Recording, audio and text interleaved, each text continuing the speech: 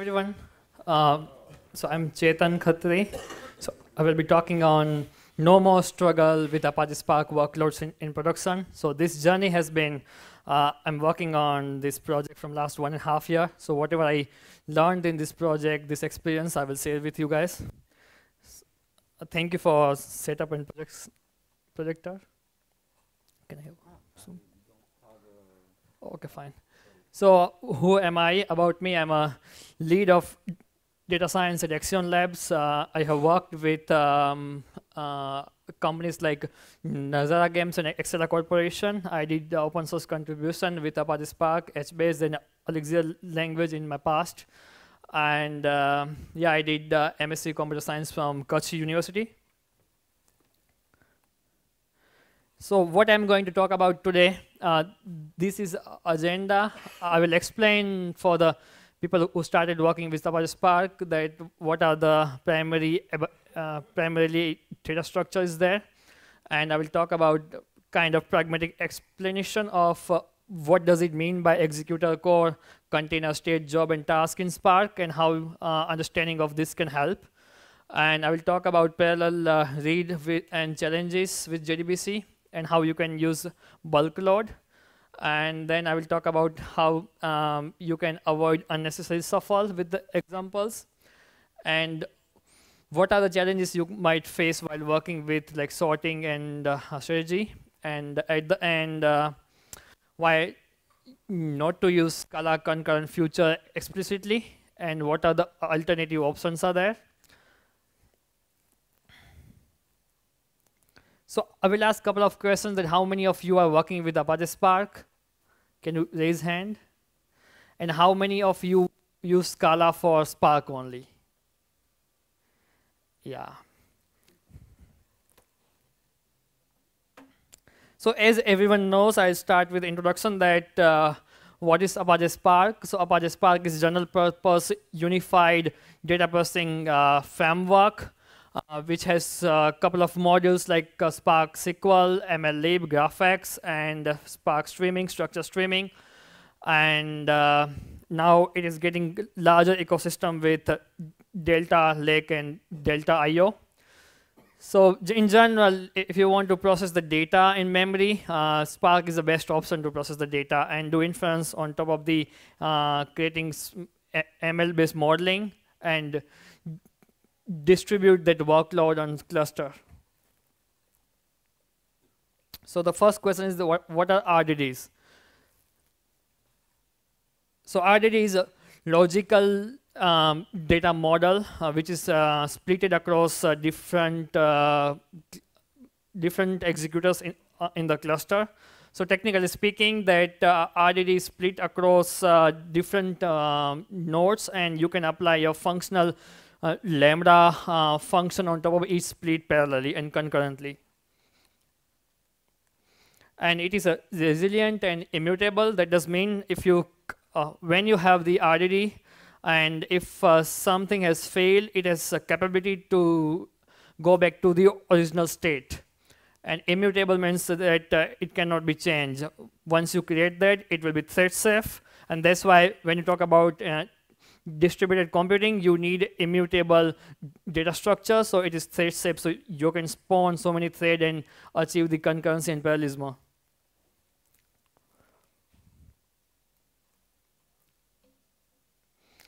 And it does provide you compile time, type shape, and strongly type inference. So you can create the RDD of integer, you can create RDD of string and text, and you want to create RDD of double binary, you can create of primitive data type that you need.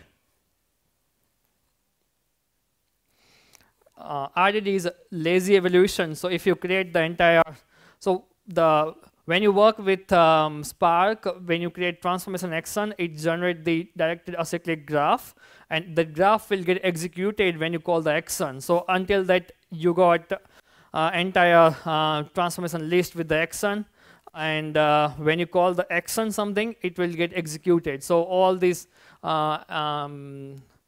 any analysis error exception that you will get at the action level. In terms of Spark operations, it has got transformation and action. That all transformation are lazy evaluated. So you describe that, and the action will be taken when you call any action in the operation in the Spark. So how many general purpose library and functions are there if you want to compute the actions and transformations? So you have got map, filter, flat map, number, the partition, group by, and sort by in Spark, and then you got statistical and mathematical functions like sample and random split if you want to use machine learning, and if you are, let's say, computing random forest or XGBoost. And if you want to create the test and trend set data, then you can do random sampling or subsampling that you want to get here. In terms of set theory, you can get all this union, intersection, subtract, distinct, Cartesian, and zip. In terms of data structure and I/O, you have got repartition, coalesce, zip partition, and key by, and all are actions that you can see here. So the question is that when to use the RDD. You can use RDD when you don't care about the structure of data, or if you don't know structure of data. If you don't care about the all available lambda function that provided by Scala TSL, if you don't care about schema or structure of the data, and if you don't care about optimization, performance, and inefficiencies that which is provided by Tungsten and Catalyst engine, it is very slow compared to for the non-JVM languages like Python and R. If you don't care about inadvertent inefficiencies that I'll talk after this, then you can use RDD. What I mean by inadvertent inefficiencies in RDDs, for example, in this thing, I have got RDD called past RDD, and then applying filter and saying that the case class on that, and saying project, sprint, and number of stories. I'm filtering for project is finance, and then saying map, whatever key value pair you can see here, and you get a sprint and number of stories. Then I'm doing reduce by key, and then applying filter on the sprint is not sprint. And then I'm taking the tag of 100 and doing for each for specific stories. So in this example, if you can see, filter can be done before reduce by key. So it provides you the performance penalty and does shuffling here. Yeah, so if you use Dataframe, for example, the Tungsten and Catalyst driver will optimize your execution model and tell you that what things go after what. But in RDD, you get performance penalty of inadvertent inefficiencies. So what is DataSet API in Apache Spark 2.0? That you can get type safe operation on top of the domain, which is compile lambda functions here. So for example, I am trying to read the JSON file from Spark and then saying that I want to have a case class employee name and age string and integer, then creating dataset of that employee domain object and saying that employees data frame as employee, and then I can apply all the lambda function on top of this dataset object, and I can say p.age is greater than 3. The advantage is that you know that the age is integer here. You cannot say string here. But if you use the Spark.SQL way of doing that, probably you get exception or analysis error at the runtime. So generally what happens that when you work with Spark, probably you execute your job, which takes 6 to 7 hours, and at the end you see one error, and again you change small thing, and then again you deploy that. So probably the cost of maintenance is greater than cost of development when you work with Spark. So if you use type safe at the compile time, then you can avoid some of the exception and errors which you get at runtime.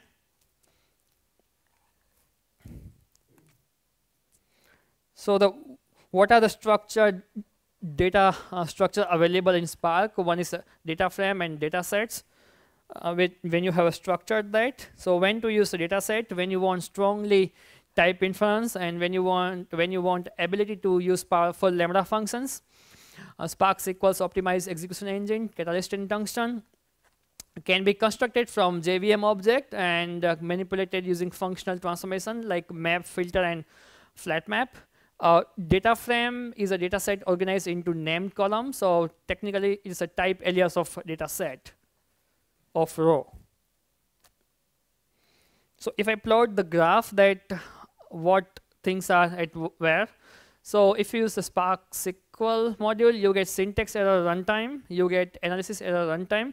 For example, if you write spark.sql and put entire query, and if you see that the column name which you have provided, select like employee ID, employee name, and city, and let's say address, and if you read some typo over there, the error you will get runtime, and that probably in general industrial cases you get after 7 hours, 8 hours, because you read data from Parquet and then you read data from JDBC and join that and apply some transformation. And after spending 6 to 7 hours on the job, if you see that your job has failed because of small mistake, this is not, I believe, developers' productivity time. So if you use a Dataframe, you get a syntax error compile time, and still you get analysis error at runtime. But if you want to get analysis and syntax error at compile time, the best way to use is DataSet API, and you can create the custom objects and pass that and just map that with your data. So it gives you freedom and flexibility the way you want to control the data. And yeah, as you work with Scala, you can get other advantage. You can use any other libraries that you want to embed with that. So you have the freedom of that. So as I said, that Dataframe and DataSet, DataSet is alias of, Dataframe is the alias of DataSet of row.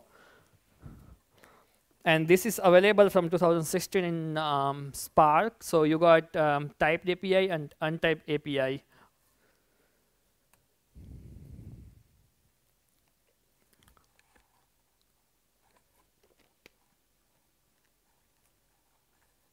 So same thing, if you want to achieve with the Dataframe API code, how you can do it. For example, if you say pass RDD to Dataframe, so you are converting RDD to Dataframe, and then you're saying filter project is finance, and saying group by each sprint, and saying aggregation, calculate number of stories, and then you are saying limit and giving so. So here, limit of 100 will not add advantage, but if you are using limit while reading the data from JDBC, it can push down the predicate and only get the 100 rows that you need. If you want to do same business functionality and logic, if you with the SQL view and SQL query, you can have spark.sql and say the query like same way which I told. But in this case, if you type let's say your table audits to only audit, that error you will get runtime when this code get executed at some point of time in your entire Spark job.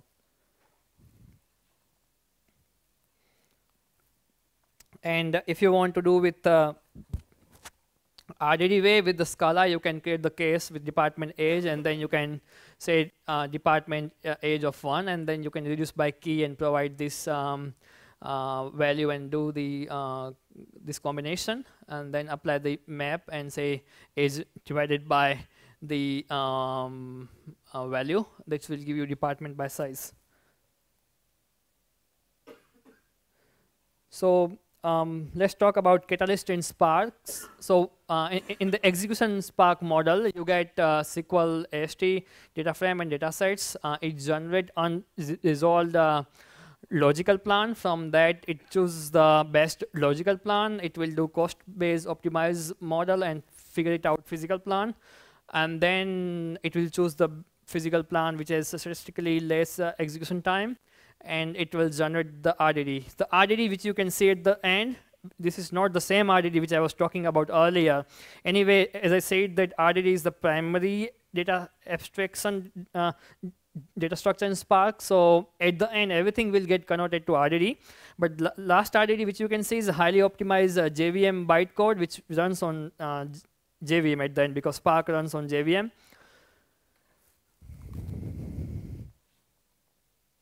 So in terms of example, you don't need to worry that, let's say if you use a data frame and DataSet, that if you read from file, let's say Parquet events, and read the employee table and then do join and then apply the filter.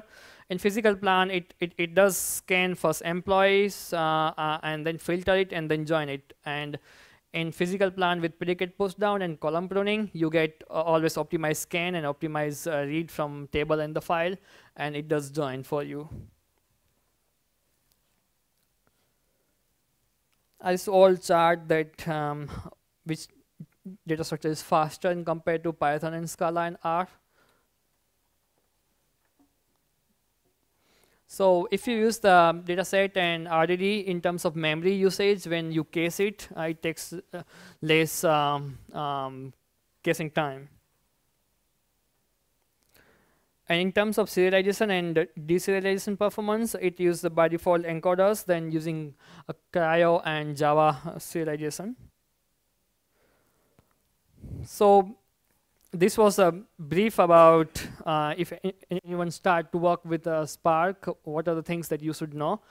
And then in general, you should not, I mean, you will not be writing only one job on the cluster. What will have in practical scenario that you will get bunch of Spark jobs in a workflow schedule or with dependent behavior with, for example, Airflow, and then you will trigger that. So you want to utilize the entire cluster. You want to take maximum advantage of resources, and you have to make sure that you are not killing the infrastructure by over allocation of resources to your specific job. Because if one job takes less time and other jobs takes a longer time, at the end, entire workflow is not optimized, right? Because your goal is to make sure that entire workflow of ETL, for example, completes on optimized way and performance-based approach. So for that, to understand, you need to know a couple of approaches like executors, core, container, stage, job, and task. For this example, I'm taking Yarn as a resource manager. So how you can change the configuration and tuning so you can run maximum jobs. Understand Yarn as a kind of virtual orchestration tool, and each Spark job will become one container. And the resources that you allocate from the Yarn will have the importance over there, because if there are no more resources, your Spark job will be in accepted mode and you won't be able to run that. So internal terminology of Spark, job is, I mean, entire Spark job, you provide transformation and action. So each transformation action mapping in Spark would create a separate job, which you can see on a Spark UI. And stage is a set of tasks in each job which can run parallel using the thread pull executor library in Spark. And task is again lowest level of concurrent and parallel execution unit. And primarily task object name is used in so many other libraries like Geo and Monix and those libraries. So this is also task which runs concurrent and parallel execution unit. And how you can compute the calculate the number of tasks is stage into number of partition in that specific stage.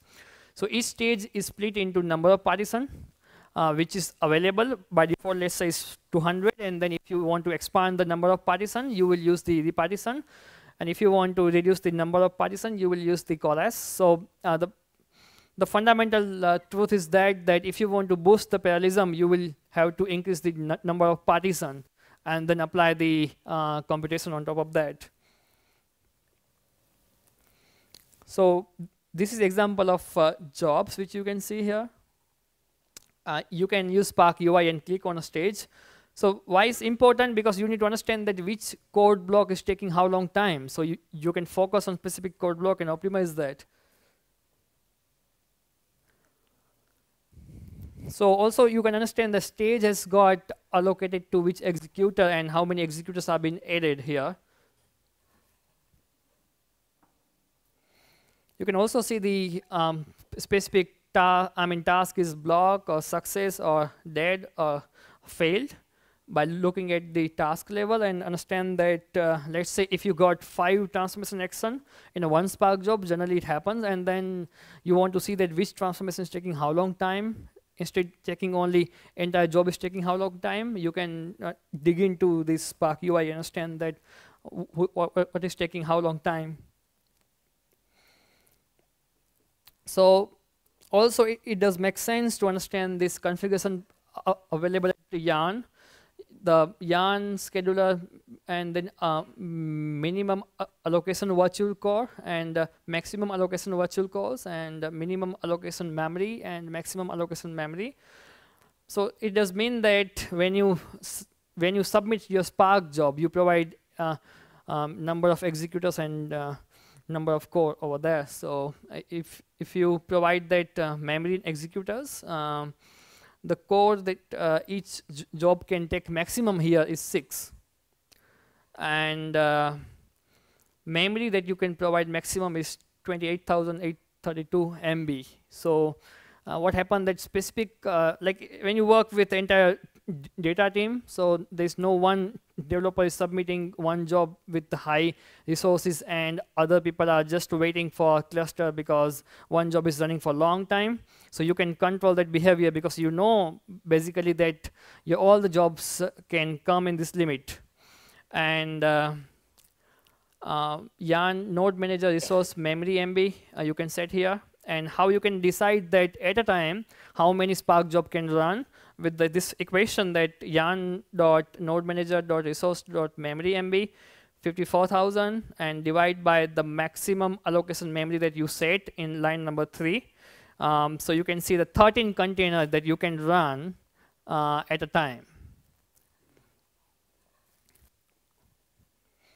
If you can see, in total memory is 216 GB, and if you want to change that to the, probably I'm using the Hortonworks distribution, if you want to change that to above from the default value, you can change that.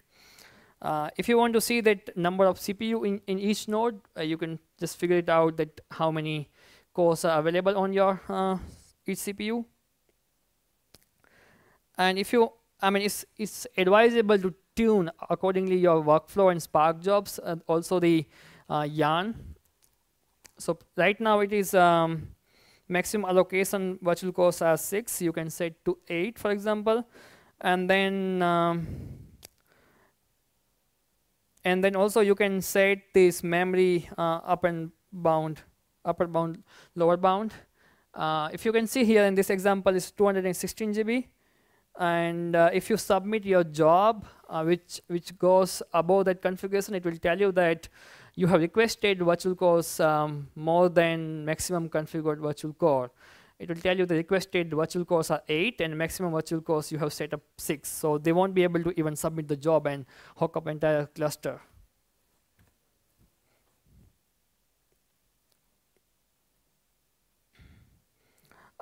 This is important to understand sometimes. So what happened that you run your Spark job, which is a lazily evaluated execution model, but in some scenario, probably you can think that you can use eager execution model together. And if you want to switch both execution model at runtime, you have to change the Spark scheduler FIFO to fair and then turn it off and on the runtime. Let me give you an example that if you have got, let's say 12 jobs running on cluster, and the configuration, you got 2 master nodes and others are worker nodes on that. When you are joining that, your all executors are getting memory full, all resources are full, but your master node, driver node has still some memory. And if you think that if you want to use those local threads and allocate some computation to that and utilize that time, you can do that. So I'll talk about one case study. So that this project was written in SQL, and that lines of SQL in one file was 25,000 lines. So one ETL project written in SQL file, and they were triggering with C#. So they read each and every SQL statement and trigger that as a SQL. And probably commonly they hit database again and again because that is everything was written in SQL. So while converting that to Spark, Scala, and Airflow-based highly scalable non-blocking platform implementation, the experience and exposure which I got, I'll talk about that what we did with that. So in terms of technology stack, we had Scala and Python because Airflow works in Python. And data access libraries, Scoop, Spark SQL, Spark Core, orchestration with Airflow and cluster management Yarn, storage, HDFS, Spark, and Horton Workforce distribution. So this was enterprise customer where we get data in online transaction processing, and on top of this they run the transaction system. So you can't connect with this. If you connect with this, the product will be down. So there is a log shipping which get all the data inside of data source, and from there we read with the Spark and Scoop and do processing and get commonly used table in Parquet and HDFS, because the query will be again touching same tables and same things again and again. You see that probably as per my analysis, we saw that some of the tables were connected and called like 25 times and 52 times, kind of that. So those common master tables we have crunched together and put in Parquet, and then you run your all business transformation on top of the Parquet. So this becomes non-blocking. Also, I mean, this all concept like deadlock we encountered here, because that when this is MS SQL Server 2016, so when you read from that, it tells you deadlock because two jobs cannot read. You need to do table lock and then read all data. And also at database engine side, you can see number of connections are page IO and some other exception that you can see in SQL Server by using the tool like IDERA, and it tells you the number of connections, which query is taking how long time. So I mean, you can tune the performance at Spark and Scala level, but if you have the systems which itself take so long time to give you data, technically you need to either tune that, because if you open 10 connection and one connection is active at the database engine side and 9 connections are just lying behind, what you can do for that?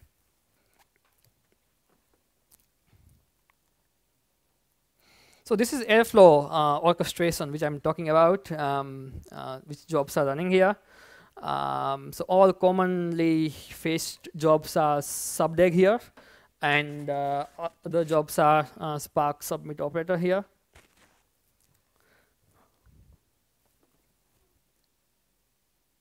So the goal is that to run some of the jobs parallelly at some point of time. So you utilize the entire cluster and get.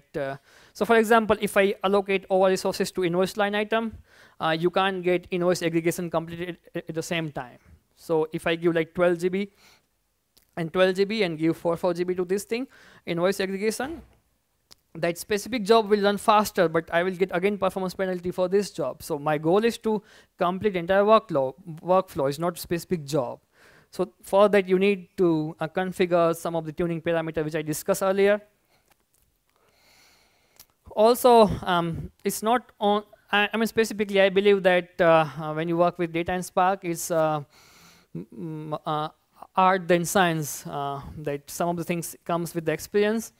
And for example, in this case, I wanted to compute aggregation of Dataframe 2, which depends on aggregation of Dataframe 1. So technically, it will be easy that you join this both skewed data here and then say that if this column is greater than 0, then take from this value, otherwise take from this. But if you want to avoid this join entirely, probably you can combine entire expression, because actually what happened that this the percentage of people are working in Spark and ETL coming from the background of Java, so they don't understand that probably everything is expression in Scala, and you can combine that expression as a value.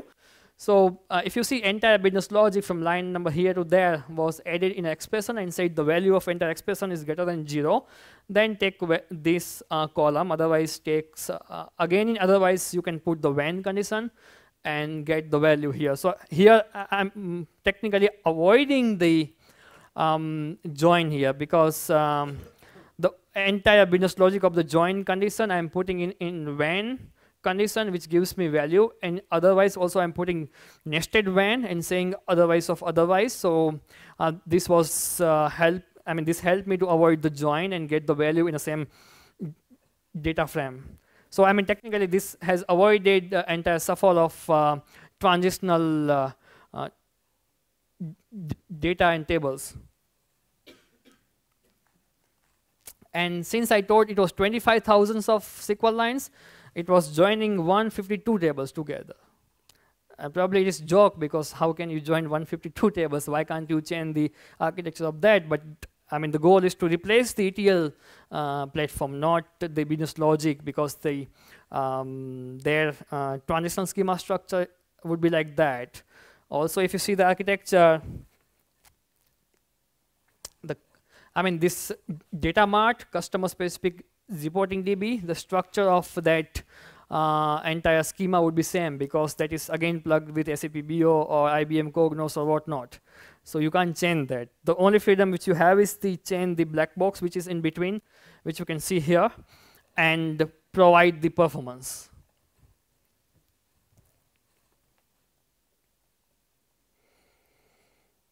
So how we identified, because as you know that with join you have to use broadcast or SortMergeJoin, and yeah, so by default join type is SortMerge, and if you want to other is broadcast. So when join happen, you are saying that specific data frame copy to all the executor nodes, so the shuffle will be reduced, because if the size is small, either one, right? A and B, either one has a small size, one can be copied, so you avoid the shuffle. And so what we did is compute the size of data frame with the function, and then also understand the number of records in specific data frame, and based on that dynamically tell that which type of join is needed, because a specific job is fine, but this platform, this tool runs for all the customers of customer, let's say, right? If customer has got 152 customers, you don't know that which specific customer ID has got how much data, and you can't technically, it is cumbersome to write the code which is specific to specific customer. Then you need to do code maintenance and this and that. So as much as possible, dynamically join type was identified here. So also one thing that I have seen that people doesn't understand that when trying to read from JDBC, what you should do. For example, in my practice, that when you try to read data from table in JDBC, you say spark.read.jdbc and provide table name and connection property. What happens when you run this code, and what would be impact at database engine side? So not many people take a look at the database engine or other source of data and see the status and health of that system, that what is happening when you are connecting with Spark to that. So when I saw that in this database engine side, that how much CPU time is taking and total elapsed time, I can see only 3 requests for that with the query, which query is taking how long time. And this is, for example, query and gives me time for execution.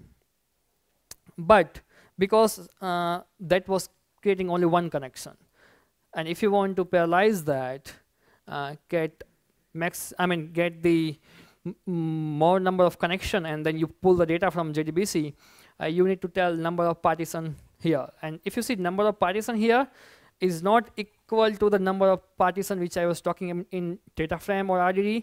This number of partition is equal to number of connection that you establish with the JDBC. And you provide column name, which is primary key, probably that would be indexed in the table, and lower bound and upper bound. So you provide maximum and upper limit and tell to split it across the number of connections. So if you say the number of rows are, let's say 1 to 100, that's split by 5. So a 5 connection will pull 20 records together parallelly. And I don't see this was explicitly written in Spark documentation that you can pull parallelly from this way. So what we did is that we have created one util function, and that has that provides you minimum and maximum column value for either query or from the table, and gives you list, so you can use that list in that function. Yeah, this provides you for table, and this one was for query. So you can use this function here, employee table split, and provide head and tail to the lower bound and upper bound. So after that, you can see the number of connection got increased in the table read. So earlier, for example, it was only 1 connection. Now you can see that probably 10 connection, which try to read parallelly and tells you CPU time also.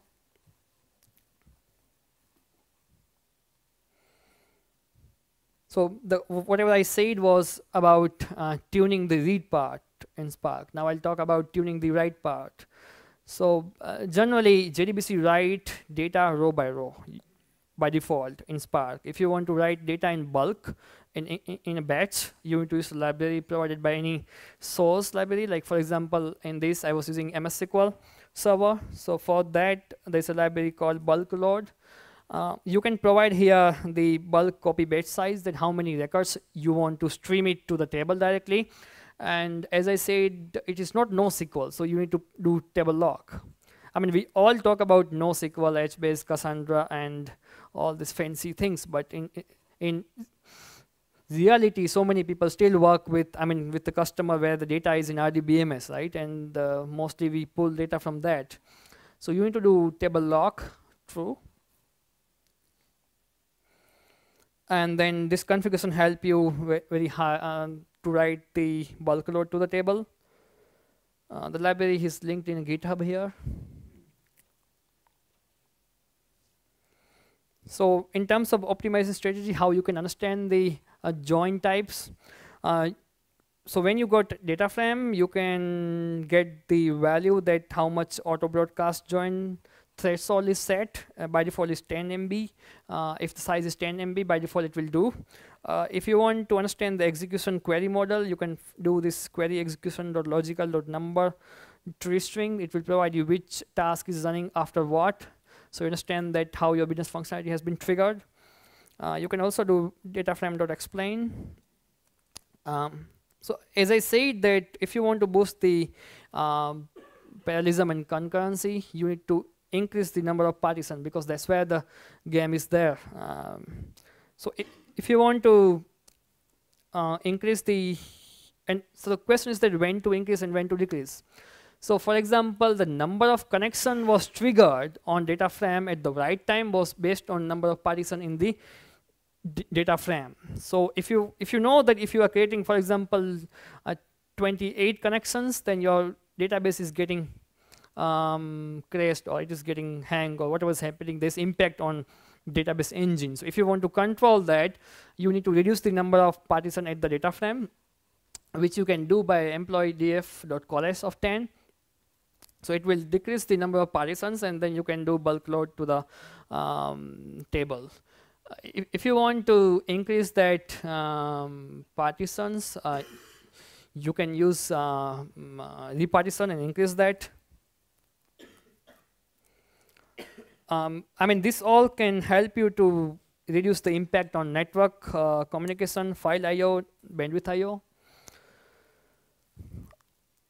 As I said that if you want to disable broadcast join, if you think that it's taking by default, which you don't want, you can set to auto broadcast join threshold -1, and order of join doesn't matter. Sometimes we think that right hand side is smaller always. It's not necessary that there's no need to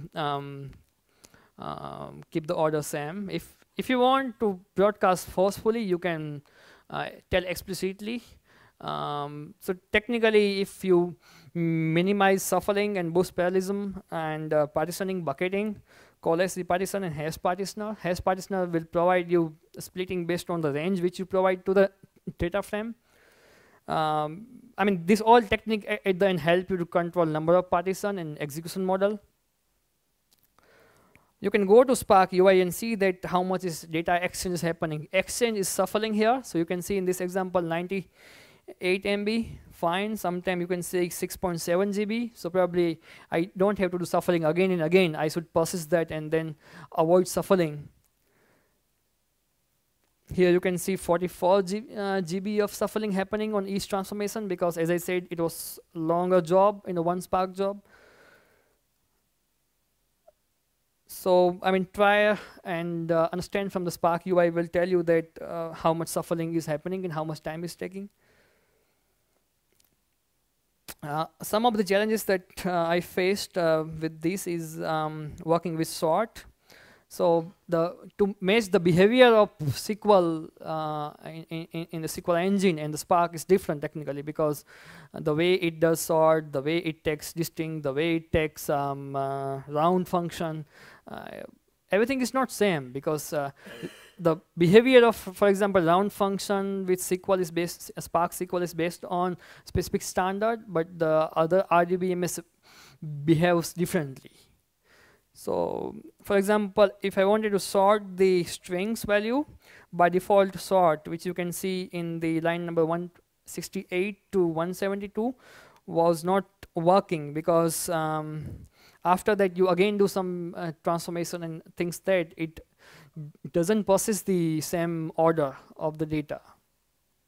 So, I mean, for that I need to create the UDF which takes a string, sequence of string, and does sort by and then does the create the string by comma, and then apply same thing on the aggregation that I achieve here.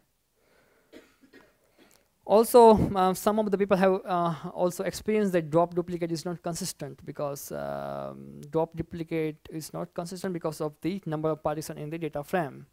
If you got, let's say, 120 partition and do drop duplicate and then again try to print that, you won't see that the consistent behavior each time.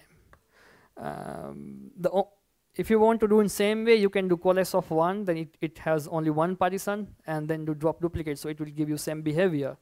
But if you reduce the number of partition, then again you get performance penalty, because you can't do parallelism and concurrency. So what we did is that I mean, there's other way apart from this.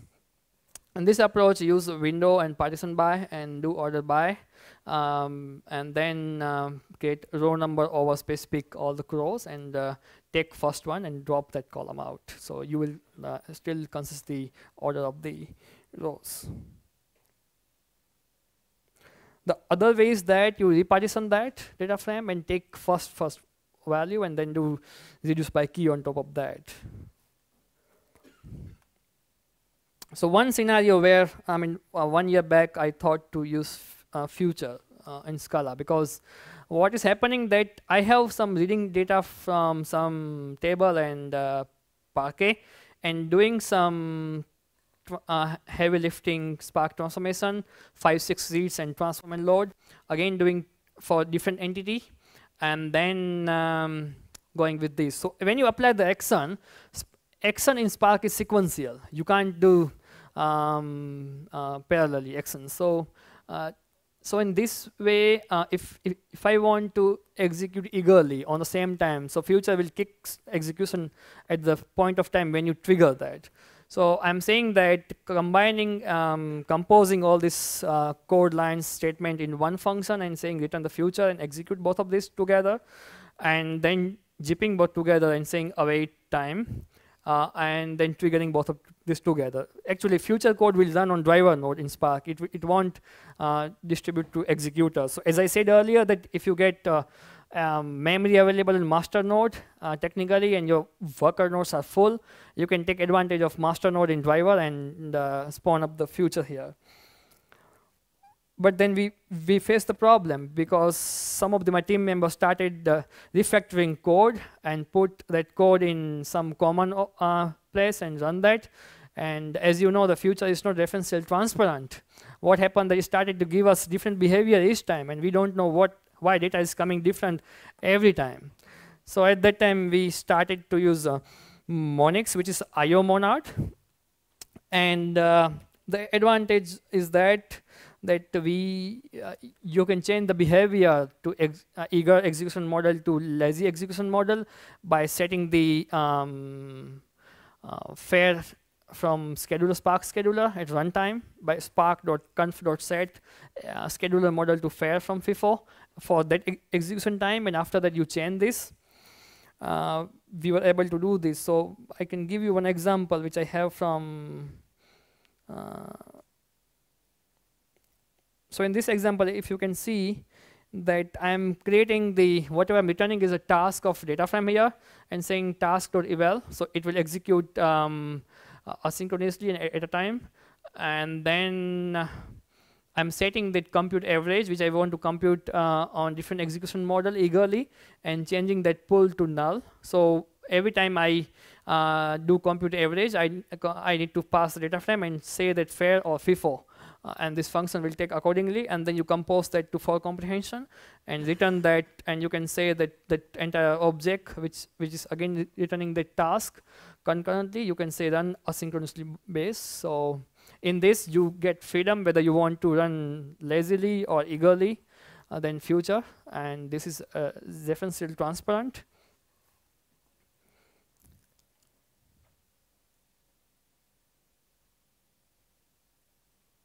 Yeah, questions?